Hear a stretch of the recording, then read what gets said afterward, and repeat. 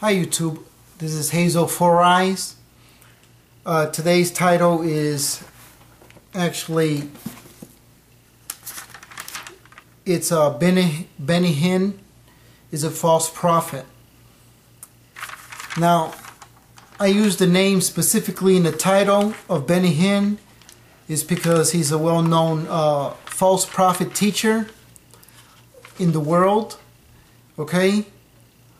Before going into what is a false prophet and what's a true prophet, I'd like to express that many people don't read the Bible. Alright? Instead they turn to preachers or priests who claim they are sent by or they talk to God. This video is not solely on Hinn himself, but on all false prophets. Okay? I will not give my opinion. My opinion means nothing. In fact, I will show you in the Bible what it says about prophets. A prophet is a man called by God to speak for him, to submit a message to the world. A prophet receives commandments, prophecies, and revelations. Any prophecy given must come true. In fact, a sure prophecy is given to prove he is sent by God. If it does not come true, the man is a false prophet. Hinn's predictions have not come true. None. I'm going to read to you in Matthew chapter 7, verse 15, what it says. Like I said, I'm going to pull this out of the Bible. Matthew chapter 7, verse 15.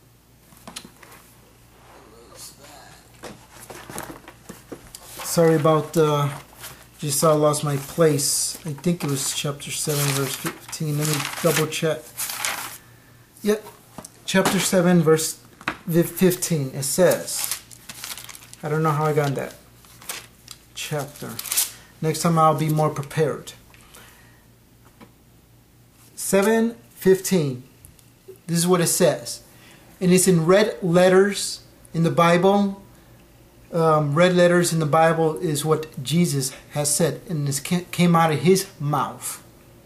Beware of false prophets who come to you in sheep's clothing, but inwardly they are ravenous wolves. Alright? This is what false prophets do. You will know them by their fruits, these false prophets. Do men gather grapes from thorn bushes or figs from thistles? Even so, every good tree bears good fruit, but a bad tree bears bad fruit. So a bad teacher, bad prophet, like Hinn, bears bad fruit. A true prophet. In fact, let me do false prophet and I'll do true prophets. False prophet worked for political purposes to benefit themselves. True prophet works for spiritual purposes to serve God and the people. A false prophet holds positions of great wealth. Do you know how much Hinn is worth? True prophets owned little or nothing. False prophet gives false messages. True prophets speaks only true messages. False prophets speak only what the people want to hear. Does Hinn say some things that you like? True prophet speaks only what God tells him, no matter how unpopular. Is Hinn unpopular or popular? He fills up football stadiums. Does that say he's unpopular or popular?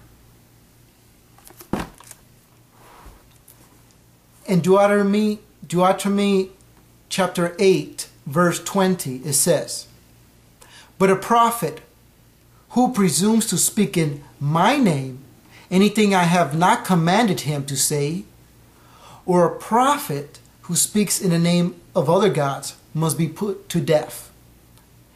In the Old Commandments, they put false prophets to death. In verse 21, it says, "You may say to yourselves, how can we know when a message has not been spoken by the Lord? If what a prophet proclaims in the name of the Lord does not take place or come true, that is, a message the Lord has not spoken, that prophet has spoken presumptuously. Do not be afraid of him." Jeremiah chapter 14, verse 14.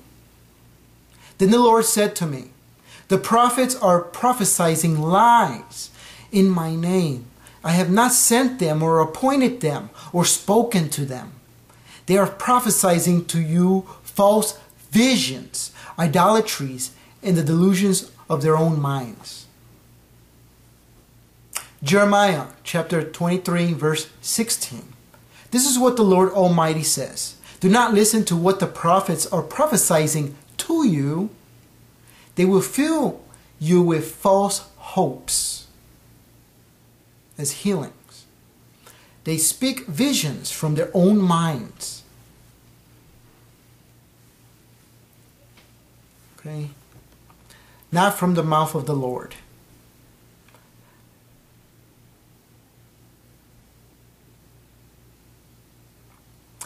Matthew chapter 24, verse 24. "For false Christs and false prophets will appear and perform great signs and miracles to deceive even the elect." The elect are the ones that are saved. If that were possible, see, I have told you ahead of time.